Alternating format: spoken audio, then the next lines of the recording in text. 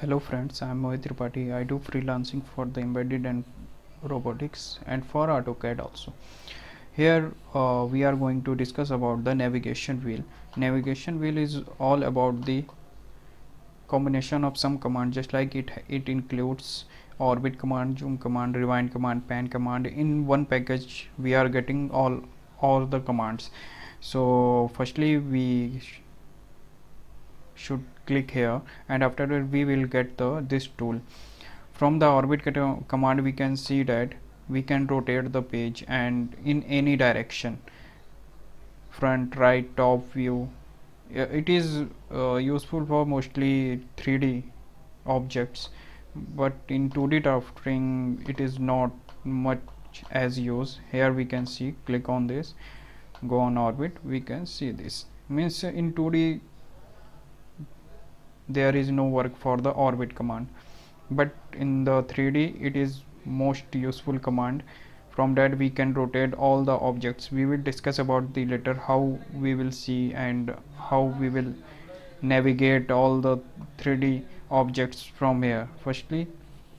And on coming to the zoom, we can zoom the objects and according to us, and we can make it according to us. And if you want smaller objects and bigger objects, according to that we can set from the zoom command. Rewind is all about the previously what we did. Here we can see that it is going previously. From that we can also drag forward also. So from rewind command we can go back and come back from that portion. Pan is all about to hold the page of AutoCAD. Here we I have hold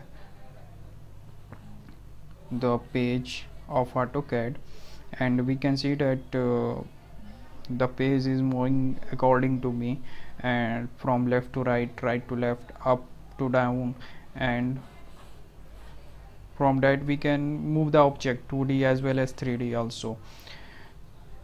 What center is useful for 3D command. Here we are not going to discuss about center. Walk in walk command we are walking where we want to go. Means just like if we want to go up and down, right and left, here we can set it according to it we are going. From walk command we are slowly and smoothly go back and go and come to that point easily. From up and down, here we can see if any object is given here,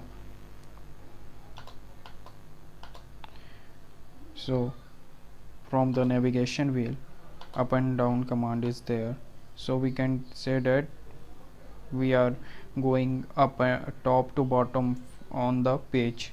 This is the usefulness of this command. We can go easily top to that page and down to bottom to that page.